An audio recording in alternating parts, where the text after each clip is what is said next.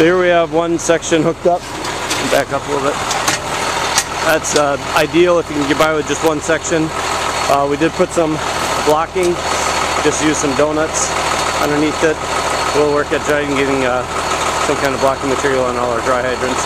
If you're the first truck on and you know you're going to be using a dry hydrant, try to keep at least a quarter of a tank of water in your booster tank and back flush the first truck, quarter tank.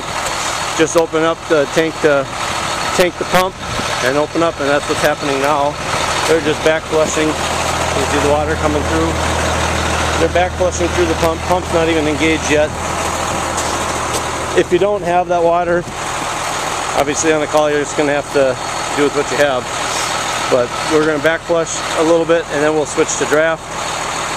Our ideal situation would be for mutual aid to show up and put an engine on our dry hydrant and just stay stationed here pumping for us all the time. So now we're going to switch to pump. We use the tank water to back flush and we also use it to speed up our prime. So now most of the dry hydrant should be filled with water. We shouldn't have a whole lot of air to evacuate. They might get wet because we're going to shoot it out the deck gun. So now they're going to switch to a draft. Run up the RPMs.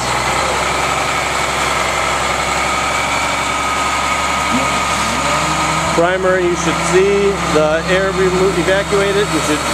Shouldn't take too long since the pump is, or the pipes are full of water. And then you need to get a place for it to go. Yeah, we're going to be making a mess on the truck here. And if you can't get the draft, then stop and check for leaks. Check for all of your connections. It doesn't take much to get a leak.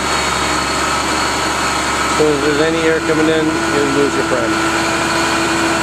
The connection of the dry hydrant would be the first place I would check.